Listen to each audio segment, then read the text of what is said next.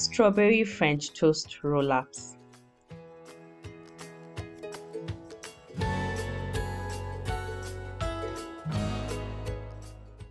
Start by prepping the bread slices. Cut off the crusts. Using a rolling pin, roll out each slice of bread and set aside. So just like that. For the strawberry filling, add strawberries, sugar in a saucepan and cook over medium heat. Keep stirring to ensure everything cooks evenly. Once done, add zest of a lemon and set aside. Now, let's prepare the egg mixture. In a shallow bowl, add eggs, sugar, cinnamon, pinch of salt, lemon zest, and some milk. Beat with a fork until combined.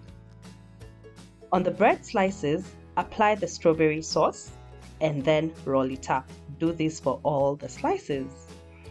Once done, dip the rolls in the egg mixture. Just do this for about 2 seconds. You do not want them to disintegrate.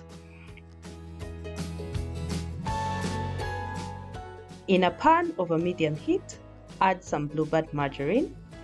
Once melted, add the roll-ups and cook on all sides until golden brown. Beautiful!